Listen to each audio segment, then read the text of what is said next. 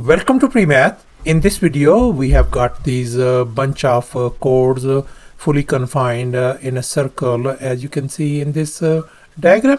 The chord AB, the chord CD, and finally the chord AC. And moreover, this segment AO is represented by 3x plus 4. This segment OB is represented by 6x plus 3, whereas this is 3x plus 6, and finally this OD is represented by 3x plus 2.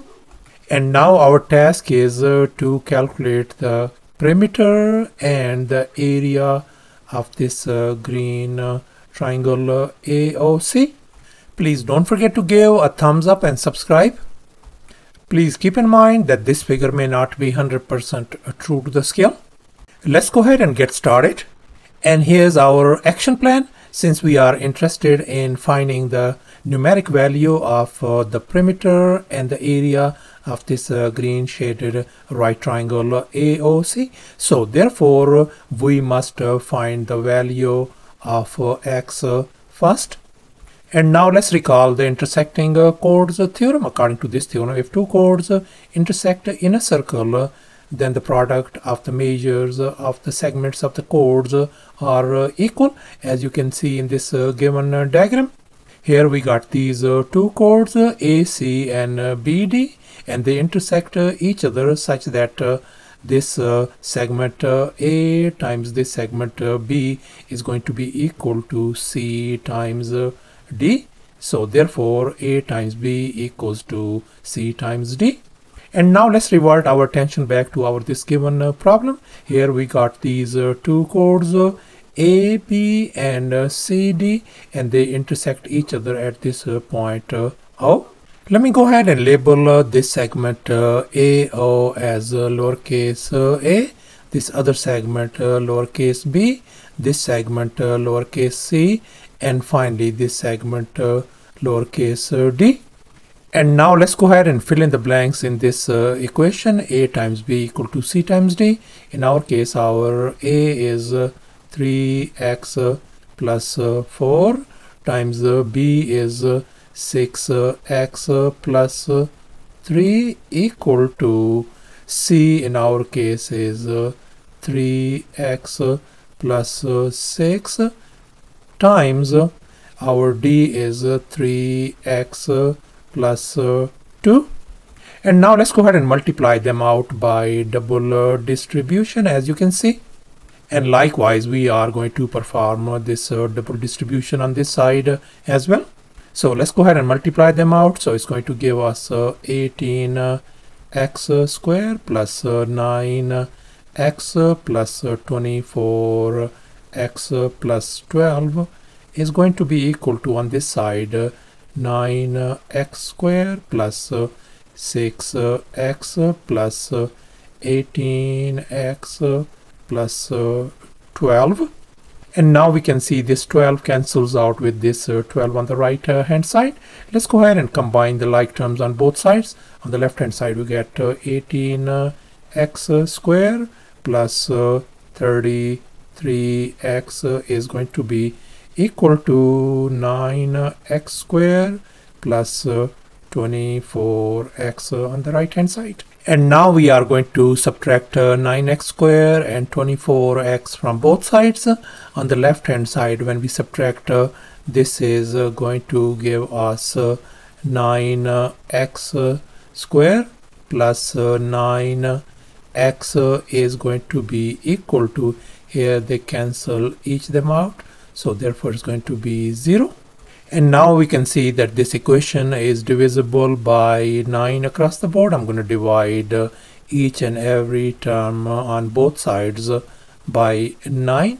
So therefore we are ended up with this quadratic equation x square plus x equal to 0. And now we can see x is in common, so I can factor x outside. So we got x times x plus 1 equal to 0.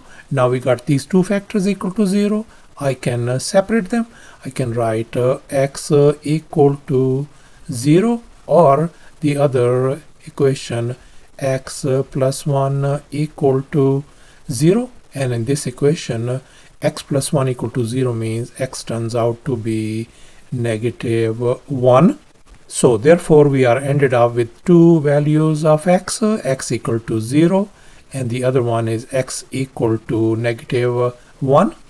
And now we can see that x equals to -1 value is not possible, because if I substitute x value in this expression for x equal to -1, so this is going to be 6 times -1 plus 3, and that is going to be -6 plus 3 means this value is going to be -3, and we know that this length cannot be negative value. So therefore we are going to reject this negative value of x equal to -1, and we are going to accept x equal to 0 value. And here's our next step. Let's go ahead and substitute this x equal to 0 value in all these expressions.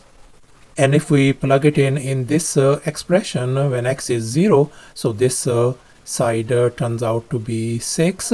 Likewise, this when we substitute x equal to 0 value, so this is going to be 3. And when we substitute x equal to 0 value in this expression, this turns out to be 4.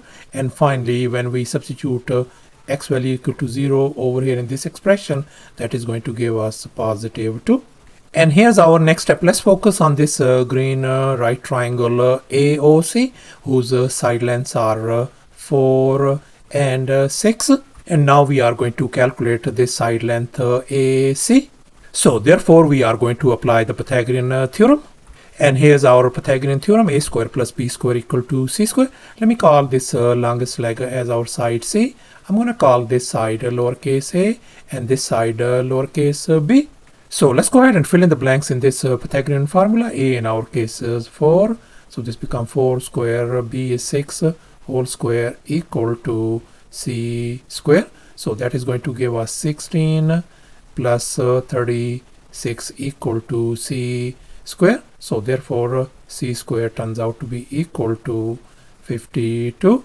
Let me go ahead and undo this square by taking a square root on both sides. So therefore on the left hand side c turns out to be equal to, and now let's focus on this square root of 52. I have just copied it down over here, and if we simplify it, it turns out to be 2 times the square root of 13.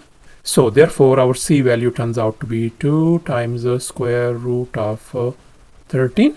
So therefore our this longest leg AC turns out to be 2 times the square root of 13.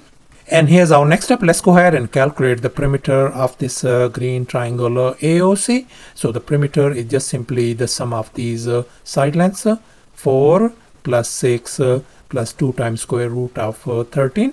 So therefore the perimeter P is going to be simply 4 plus 6 plus 2 times square root of 13. And if we simplify everything, that is going to give us 10 plus 2 times square root of 13. So thus the perimeter of this green triangle turns out to be 10 plus 2 times square root of 13 units, and that is going to be approximately equal to 17.21 units. And here's our final step. Let's go ahead and calculate the area of this green triangle. And now let's recall the area of a triangle formula. Area equals to a half times base times height. And in our case, our base is 4 and the height is 6. So therefore the area of this green triangle is going to be a half times base is 4, height is 6. And if we simplify everything, so the area turns out to be 12. So thus the area of this green triangle turns out to be 12 square units. Thanks for watching, and please don't forget to subscribe to my channel for more exciting videos. Bye.